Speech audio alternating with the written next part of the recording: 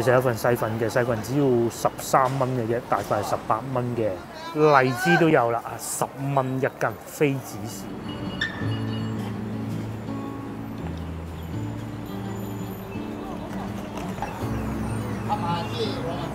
Hello， 各位觀眾大家好，我而家所在嘅位置咧就係赤崗啊。咁啊，今日咧我會過嚟呢度拍一集影片俾大家睇嘅。一如以往啦，朝頭早喺市區拍嘅影片都係咁噶啦。我係未食早餐嘅，我而家先入去赤崗嘅市場裏邊揾緊啲好嘢食先。而家呢個時間咧係8:08個字，8:40啊。咁咧正值上班高峰期，哇幾多人！至於面前呢大名鼎鼎嘅赤崗巴士總站啦嚇，我記得以前14號車咧喺呢度係有車嘅，但係我而家未見到啊。咁至於我面前咧嗱，行過呢條路就係新港東路啦。咁喺呢個方向過去咧，就會去到琶洲方向嘅。咁當我哋離開赤崗呢度之後咧，我會帶大家過去琶洲客運港嗰度啊，咁啊睇下嘅嗰度有船係載香港同埋香港機場嘅。咁到時再講下。時至今日咧，14號車總站已經唔喺度啊，好多年㗎啦，我都記得嘅。去咗赤沙嗰度啊，咁另外一邊咧好似都仲係廣惠路嘅。哦，大家睇下條路幾多人返工係咪？咁農曆年之後咧，咁疫情又冇咗啦嚇。廣州咧確實多咗好多人㗎。咁我哋都去過深圳啦，亦都見到好多實情。一方面佢哋管理確實真係好啲嘅，另外一方面咧，佢哋好似外來人口慢慢減少啊。咁廣州嘅幾個大城市裏邊咧，生活指數最低啊嘛。對於嗰啲啱啱嚟廣州揾食嘅人啦嚇，確實係比較 nice。大家睇下新港中路啦，大概呢度係已經塞車塞成咁啦。咁啊，大家話啱嚟做工租出租屋啲人點會揸車翻工啊？梗係你啱嘅嚇。但係咧，大家睇下幾多人踩單車，條路亦都係好多人趕住翻工。咁同樣好似呢啲小店啊、早餐店啊，亦都係成行成市嘅。而且而家呢個時間咧已經過咗食早餐最高峰嘅時候嘅。我哋會沿住呢條路一直往前行，再往前行咧就會去到赤崗西路，即係入去市場嗰條路。嗰度咧就更多老城區嘅居民喺嗰度住嘅。咁至於啱先我哋去到巴士總站嗰度咧，嗰度近石樓江路啊，嗰度咧就多出租屋啲咯，同埋嗰度更近地鐵站嘅，同埋兩間大醫院咯。我仲記得大概10幾年之前啦，咁有親戚個胃唔係好舒服，都係翻去嗰間醫院搞掂。我仲記得當時咧，喺打車過嚟，打的士過嚟呢度嘅，哇一片荒蕪。咁啊時至今日就非常熱鬧，又有充電位啦，呢邊又有披薩店啦，上邊仲有全天茶市添喎，搞到而家就想上去飲茶。至於喺呢度入去咧，呢度就係赤崗東路啦。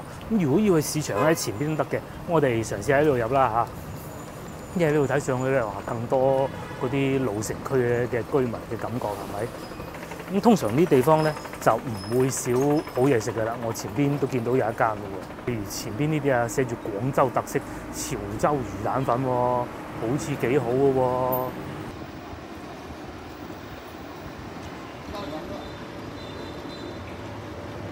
嗱，又係呢種街邊小店啦。咁老細生意好好啊，好多客人。我係要咗一份18蚊大嘅魚蛋麵嘅。咁因為咧呢幾日天氣有所降溫啊，而家氣温係22°C度，坐喺路邊食魚蛋粉最好味啦。嗱，等咗幾分鐘咧，我嘅嘢食就到咗啦，就係呢個魚蛋麵啊。咁咧咩都有嘅喎，有炸魚皮啦，老細好有心思擺喺呢啲配料面嘅，唔會浸住佢啊嘛。有少少浸正常。第二有幾條菜，因為我冇要粉，我要咗麵。咦，睇嚟仲係呢種唔係太硬嘅麵喎嚇，唔係鹼水麵啊。咁仲有牛丸啦、魚蛋啦，同埋肉卷啦。不得不提嘅係咧，而家超級大風喺我身後邊嘅風咧，唰聲吹埋嚟，食麵啦。冇浸過湯，肯定脆喎。嗱，食啲炸魚皮咧，真係應該咁嘅，你千祈唔好浸到嗰啲湯先，咩慢慢食，咁樣咧你先至可以食到嗰啲炸魚皮嗰啲爽脆，同埋呢個炸魚皮唔會太硬。嗱，老實講啊，都係攞貨嘅。我知道炸魚皮一落貨，我見到有啲潮州魚蛋鋪咧，佢哋都係會擺住一班門口賣嘅。咁啲貨攞幾好啊！有啲咧好硬嘅，哎呀〜一講要夠硬嘅，硬嗰啲咧你真係硬到咬唔到嘅，咁啊硬就浸下湯咯，試粒魚蛋，正常魚蛋啦，唔會話感覺得到食到好多粉團啊各種喺裏邊嘅。大佬收嘅，嗱呢個大份啦，其實有份細份嘅，細份只要13蚊嘅啫，大份係18蚊嘅。咁咧喺裏邊仲可以加鹹酸嘅，我懶鬼都係加啦。其實加咗鹹酸會更好食啲嘅。哦，仲有呢個喎，我啲潮汕同事有攞過俾我食嘅魚棗啊，拍得住啲潮汕同事俾我食嗰啲喎。哦，下邊度仲有魚皮角添啊，有幾多料嘅喎。試下啲麵先。嗱，我認為嘅嚇，其實我覺得應該係落鹼水麵嘅，咁但係佢呢個唔係鹼水麵，佢呢隻蛋麵嚟嘅。因其實我係更中意蛋麵啦，我必須講清楚。不過就可能粉會再感覺上正宗啲啦。呢段脆，哇！呢個真係脆，一定唔好浸住湯。再嚟試下呢啲肉卷啦，都好食喎，樣樣都好實在喎種味道。接落嚟又到辣椒醬出場嘅時候啦，咁佢係冇辣椒油嘅辣椒醬嚟嘅。我通常呢種咧就要咁樣撈勻佢食，其實擺喺隻羹度都得嘅。咁有時候鹽羹麻煩咁啊冇所謂。最初咧你已經食咗佢冇辣椒醬嗰部分嘅啦，就唔需要擔心話，哎呀佢搞到所有都辣晒食唔到啊，咁冇問題嘅。又唔算好辣喎，有辣椒油嗰啲辣好多。再食粒牛丸，嗱，我又食飽飽啦，呢鋪就真係食飽飽啦。對比上次食牛骨水啊，哇！真係完全嗰個份量啊，完全兩個級別。佢多到好離譜嘅，而且裏邊嗰啲配料真係好好食。冇任何一樣係唔得嘅啊！下次可以再嚟試下喎。而且咧，佢哋仲有拉腸粉嘅，咁啊仲有牛三星湯啊，各種都有。接落嚟，我哋慢慢就通往市場啦。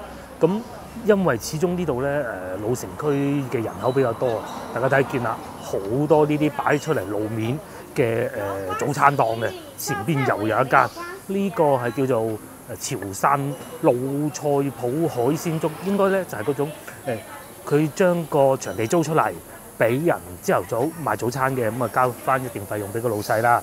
咁啊，然之後咧夜晚啊、中午咧就變成食海鮮粥嘅。所以我之前亦都同大家講過啦，廣州嗰啲腸粉咧點解咁好食咧？因為真係普及率好高啊！譬如話雞蛋腸6蚊，最貴嘅牛肉雞蛋腸9蚊。咁一多人做落，咁咪好食咯。而且咧腸粉嘅原材料唔係好貴啊，佢嗰啲師傅可以慢慢練，食嘅人又多，咁咪好食咯。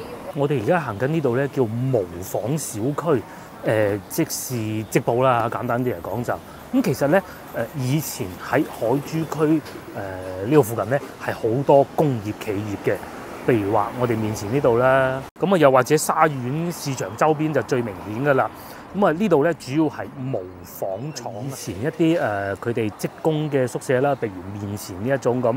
至於右邊咧，呢啲就新淨啲啦。但係所謂新淨咧，都起碼90年代嘅產物嚟㗎啦。咁啊，通常咧嗰個年代嘅屋咧都係9層樓高嘅，咁啊，所以有部分咧係有加裝電梯。咁有觀眾又會話啦，哇，點解要加裝電梯嘅？其實我都講過好多次啊，佢上邊住嘅人咧係年紀開始慢慢大，第一佢住慣咗呢一區，咁啊你要佢再搬走咧又唔方便嘅。咁啊第二咧，其實佢有好長一段時間啊，佢產權咧仲係屬於佢哋嘅公司啦，或者單位啦，或者個廠啦，咁佢不能出售咁啊，只能住噶嘛，係咪先？後尾慢慢先至變翻到個人啦。咁但係當地居民年紀大咗啦，賣咗佢，你叫佢邊度住啊，係嘛？咁大概就係咁嘅情況啦。而且有時候咧，可能佢哋第三代已經出現咗啦，咁啊附近學位至少比你買到去從化、黃埔嗰啲要好嘅，係咪？因為佢哋都係住慣咗呢度，離唔開呢度。如果你話同樣嘅尺價去到南沙、從化買，哇考試都買得到啦，係咪先？咁但係冇辦法啦嚇，只能繼續留喺呢度。咁啊過住佢哋喺度已經過咗幾十年嘅生活啦。咁因為點解呢？因為其實我自己都係咁嘅啫嚇。因為我住緊嗰度咧都係我老豆嗰啲宿舍，然之後91、92年喺嗰度住啦，嗰陣11、12歲，到我女而家都14歲啦。咁你又叫我搬嚟呢度，搬嚟我而家住緊嗰度係比較難，同佢哋係一樣。咁當然啦，呢度咧有個好處，比我屋企有個好處咧，就係佢哋市場夠平咯。我屋企嗰邊嘅市場咧就價格驚人嘅，例如馬蹄係斷粒賣㗎啦。廢話少講，我哋繼續行。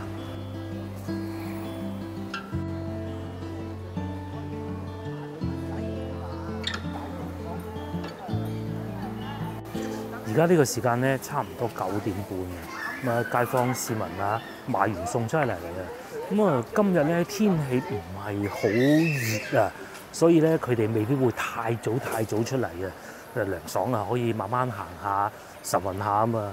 因為咧我諗廣州凍埋呢鋪都冇乜得再凍噶啦，咁啊今年端午節係遲啲嘅，仲有成個月嘅，不過咧而家都5月份啦。按照往時嘅經驗咧，5月份已經係好熱，要開冷氣嘅。依間鋪頭嘅種咧，我知道係好好嘅。咧到端午節嘅時候咧，佢哋呢啲鋪頭咧就做到手唔停㗎啦，可能仲要揾啲鄉里過嚟幫手嘅。咁啊，可惜啦，我今日仲有地方要去，所以冇辦法啦。4蚊一隻，我睇睇，加料種6蚊一隻，五花肉種，哦，仲有海味種添，10蚊一隻。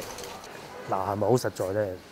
最貴都係10蚊隻，最平4蚊一隻有膠肉。終於咧，我哋係嚟到赤崗呢度啦。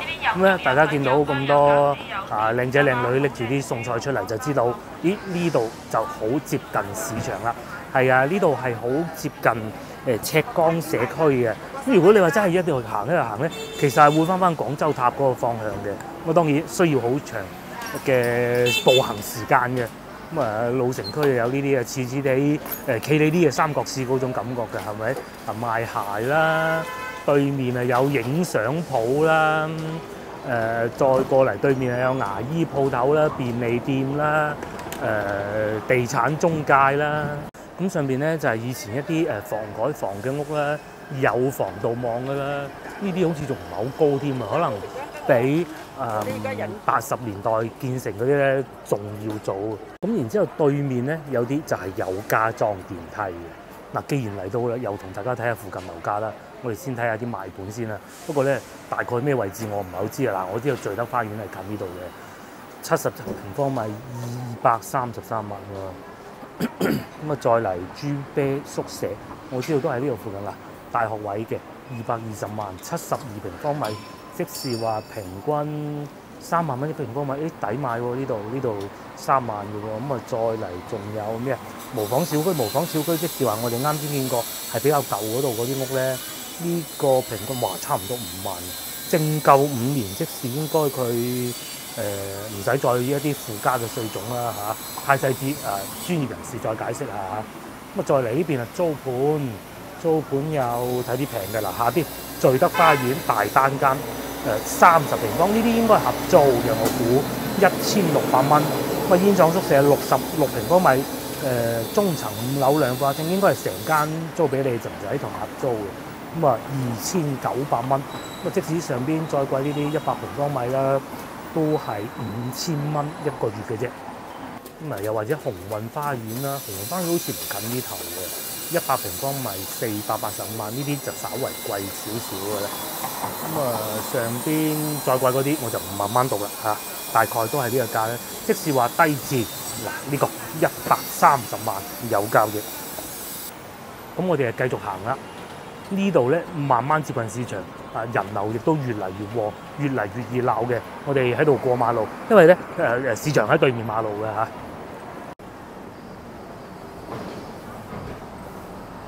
嗱，通常見到佢咧，你就知道好近市場㗎啦。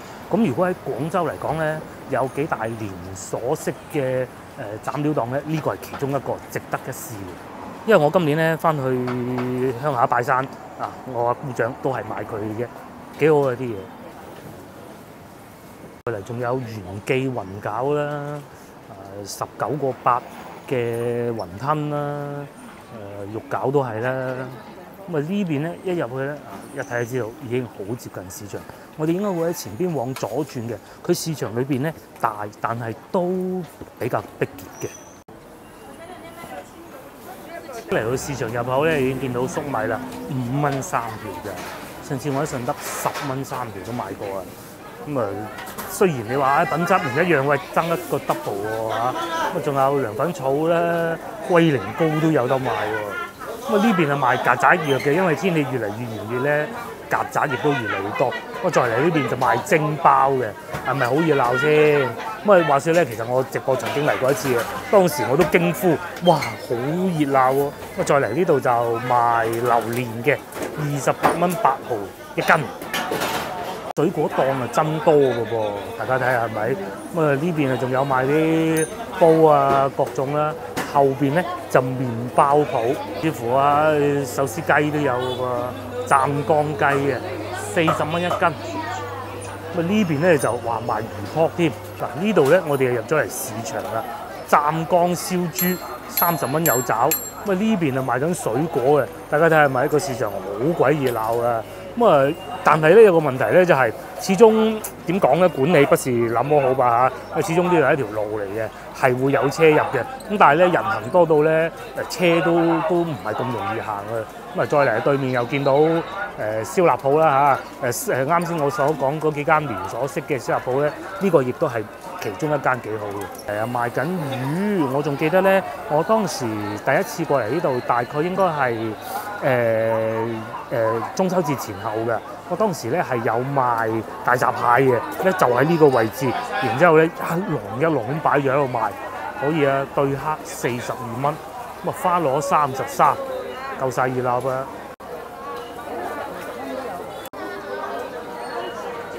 老城區裏邊咧，我認為啊，除咗沙縣市場咧，呢度係算數一數二嘅。嗱，嗰啲冰鮮魚咧就咁擺住喺度啊賣㗎啦，咁啊老細啊現場同你清潔好嘅，呢個幾好嘅。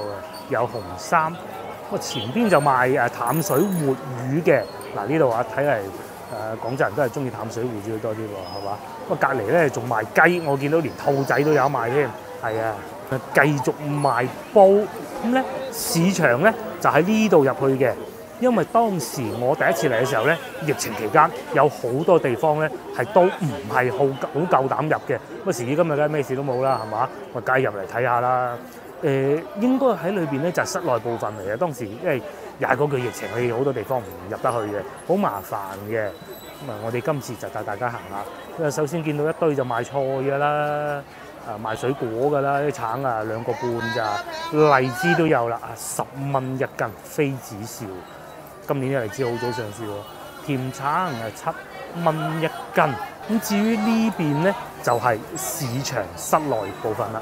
我哋而家入去睇下佢啦嚇。嗱，賣雞蛋嘅有啦，呢度係啲靚女執緊薑葱蒜啦。對面就釘攞10蚊斤爆膏青蟹，可惜睇唔到價錢。有特大海蝦38。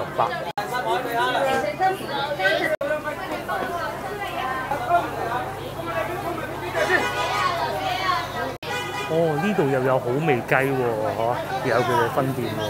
咁啊，叉燒36蚊一斤咯。佢哋啲出品係幾好嘅。呢度咧係市場室內部分啦。通常市場裏邊咧都係會有椰子汁賣嘅。咁隔離呢邊就賣嗰啲手工麵手工麵，老細喺後邊壓緊麵。再有就係冰鮮魚啦、墨魚仔啦、雞蛋21蚊一板啦。哇！我上次咧都冇入過嚟市場呢部分喎。不過咧，暫時我睇見好似冇明碼標價嗰啲蔬菜。前邊有，我哋前邊睇睇佢。咁啊再嚟呢度有咩？有芥蘭啦，有菜心啦，咁基本上都係呢啲蔬菜嚟到呢個時節，油麥菜啦，嗱超甜菜心6蚊一斤啦，處理得好企理嘅。你話住喺呢度嗰啲居民咁，梗係冇問題啦，係咪？屋企樓下係啦。但係如果好似我哋呢啲喺唔喺呢個區住嘅咧，過嚟買餸都不是那麼方便啦。再嚟又有西瓜啦。咁啊，我哋上次又買咗啲不是那麼好食嘅西瓜啦。呢啲就好食嘅，但係太大個，今日冇可能買得到。再嚟又有台山菜花3個半，番茄7蚊2斤，係咪好熱鬧咧？落嚟我哋嘗試往呢個方向行下過去。咁我哋行完呢度大概咁上下，我哋就會過去客運港嗰邊嘅。嚟到呢度見到，又一個市場，我呢個係超市仔嚟嘅。咁啊呢度賣下啲雜貨啦，帽啊、衫啊，咁啊都有豬肉檔嘅，大家睇唔睇到？咁啊再嚟咧，正如我先頭所講啊，其實喺呢度行咧，識路行咧，係可以行得到廣州塔嘅。睇下廣州塔係好近，只不過可能我攝影機攝錄唔到嘅啫。咁啊呢邊啊，正如先頭所講嘅賣豬肉啦。賣衫啦，賣一啲煲湯料啦。不過咧，老城區亦都係會有同樣嘅問題，就係會有好多電動自行車㗎。咁大多數都係守規矩嘅，不過咧，亦都有唔少人係好唔守規矩，開得好快，所以咧必須要小心。好多靚女喺度買衫喎。咁我哋喺呢度出翻去大路啦，再帶大家喺附近行下。又翻嚟新港中路啦，咁喺對面咧就係大名鼎鼎，你真係睇唔出啦 ！TIT 創意園啊，即是咧嗰個你哋用得最多嘅國內 app WeChat 微信公司所在地嘅，邊個口入咧我都唔係好記得啦。大概總之就係呢個方向啦嚇。咁啊再嚟喺呢度咧，一直行過去咧就係接近地鐵站嘅方向嚟，不過咧確實有點兒距離嘅。咁接落嚟呢個環節，我就會坐地鐵翻過去琶洲客運港嗰個方向嘅。咁大概需要20分鐘左右啦，出發。嗱，經過10零分鐘嘅車程咧，我哋就終於嚟到呢個琶洲客運港啦。其實咧，佢哋呢個客運港咧喺疫情之前就已經開始準備起㗎啦。咁啊，但係因為一場疫情咧，你去唔到香港，咁啊冇辦法啦嚇，帶大家去睇睇啊！咁喺呢度咧係可以坐船去到2個地方嘅，去到香港嘅2個地方。咁一個咧就係香港國際機場，第二個咧就係中港碼頭。咁啊，坐船去香港國際機場嘅好處咧，就係你可以直接入到去禁區嘅，咁啊非常之方便。又或者翻嚟嘅時候咧，你喺禁區唔需要行太多路，即使香港機場大環大行嗰啲路都唔算好辛苦，都唔使行，同埋要行係兩回事嚟嘅。首先講一下票價，我哋講呢個譬如話去喺呢度去香港中港城嘅航線啦嚇，成人係220蚊，最平長者係170蚊。咁如果套票應該係往返啦嚇，係390蚊嘅。咁往返係平啲嘅。然之後咧，呢度係有寫嘅，琶洲去到中港城係2個半鐘頭就到得到㗎啦。咁然之後，如果喺中港城翻嚟嘅話咧，嚟到呢度係5點鐘嘅。咁如果訂票咧，你掃描呢個微信小程序咁就可以嘅啦。咁再嚟講下去香港國際機場啦嚇。咁佢每日係會有一班船嘅啫，亦都係同去中港城係一樣嘅。咁啊成人係你先360蚊最平，小童係260蚊嘅。如果喺機場翻嚟就平啲，265蚊成人價。首先佢嘅航班唔係好多嘅啫，一日只有1班，但係好處咧就係你可以直接翻到嚟海珠區呢度。眾所周知，如果我哋假設喺香港嘅觀眾話要翻嚟海珠區嘅話咧，其實方法並不多啊！你話可以去南站係冇錯，但係南站咧其實係近順德嘅。咁啊呢度咧差唔多係海珠區，算唔算核心咧？喺呢度打的士過去江南西咁計啦嚇，10零分鐘就到得到㗎啦。咁如果你話要去廣州塔咧，仲方便，呢度叫得琶洲係嘛？喺呢度咧前邊有部車，我哋過去睇下先啦。呢個咧就係我成日所講嘅。入海珠區有軌電車啦，咁佢係連通萬勝圍地鐵總站同埋廣州塔嘅一個有軌列車嚟嘅。咁咧，佢嘅好處係咩咧？當你拎住行李一路行，係樓梯級都唔使過，直接就可以去到坐有軌電車㗎啦。好似前邊呢位先生咁樣拎住咁大嘅篋都好啦嚇。咁當然佢唔係坐有軌電車㗎嚇。即使係咁，你簡單，亦都可以過得到去坐有軌電車，直接去到廣州塔下邊嘅。咁雖然班次係比較少坐船去香港，但係咧亦都有另外一個好處咧，就係相對喺坐船同埋落船嘅時候咧係冇咁多人。嗱又係咁行啦，喺呢度一路行過嚟，嚟到呢度你就可以直接坐的士翻去譬如話同福西路咁嚇。直接可以喺度嘅，不過我有一個建議俾大家，你千祈唔好考慮去坐地鐵嚇，千祈唔好有呢個打算，因為我可以同大家講，我行過啦，行到傻仔咁樣，而且咧而家天氣仲要唔係好熱啦，到夏天嘅時候你真係攞命啊！所以最好嘅辦法，如果你我唔坐有軌電車嘅，最好嘅辦法咧就係坐的士。嗱，又講翻呢個客運港啦，當你喺呢度一路出嚟之後，一路行到嚟呢度，又係唔使上樓梯級嘅，咁樣你就可以叫得到你嘅的士啦。你企住喺度等，因為始終咧呢度係比較接近琶洲啊，咁所以咧係好多外來做生意傾生意嘅商務客啦嚇，所以的士咧其實係夠多嘅。咧你嚟到呢度喺呢個位咪得啦，的士哥哥。再唔係你話咩行前少少嗰度前邊亦都係可以嘅。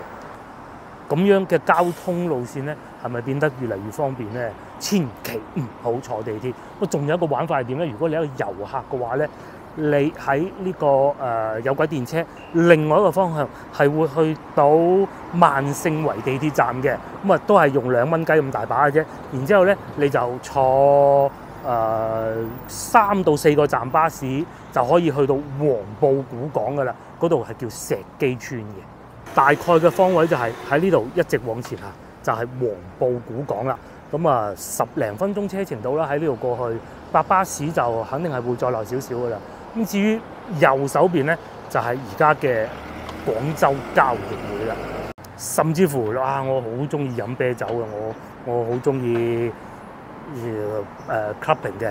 喺呢度去呢個琶醍啤酒文化創意藝術區，亦都係非常之近嘅，係廣州其中一個clubbing 幾好嘅地方嚟㗎。即使我未去過都知啦。點去咧？喺呢度過去咧，又係坐有軌電車就得㗎啦。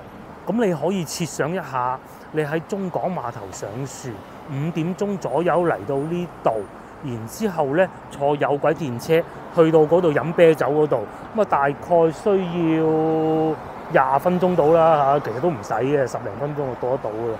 咁咧嗰度係有嘢食嘅，食完就開始飲，飲完就繼續食，係好過癮嘅一種生活嚟嘅。咁再嚟呢度附近咧，亦都有好多好嘅酒店啊，譬如麗思卡爾頓酒店啦、洲際酒店啦，都係有嘅。咁嚴格嚟講咧，其實廣州幾間比較出名牌子嘅酒店咧，喺呢度都有選擇。譬如我哋面前呢個香格里拉大酒店。嗱好啦，尋日同大家講咗一集啦。咁我去香港係應該唔會用呢種方法嘅，我應該係會去東站坐車嘅，因為始終比較近我屋企啊嘛。咁好啦，約定各位觀眾下集見啦。希望我可以順利去得到香港咧，應該都冇乜問題嘅。下集見，拜拜。